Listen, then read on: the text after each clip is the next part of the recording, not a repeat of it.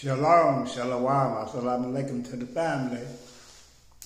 All praises to our Creator and our ancestors. This is the Elder coming to you with another informative video.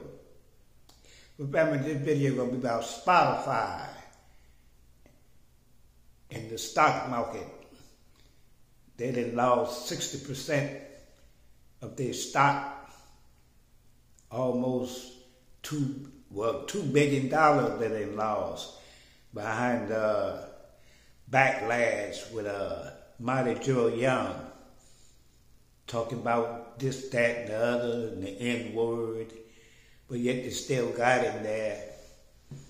I know one thing, if I was on Spotify, he'd be gone. That's right. $2 billion and steady losing. What y'all think about it in the comment section, family?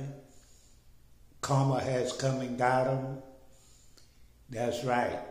A lot of artists are pulling their music because basically that's what making most of the money off of Spotify anyway. And you got Joe Rogan running his mouth.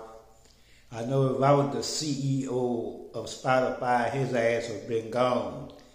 And not because he's a white man, he was a black man or Asian or whatever, his ass would be gone.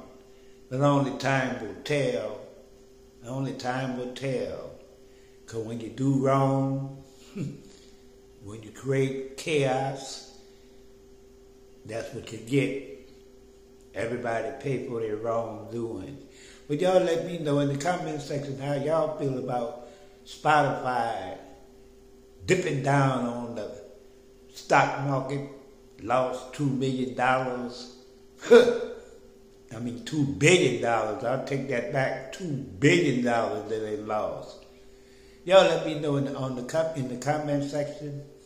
Peace and love. Put up the likes and shares. And stay tuned for the next video live stream. And the Bible is out.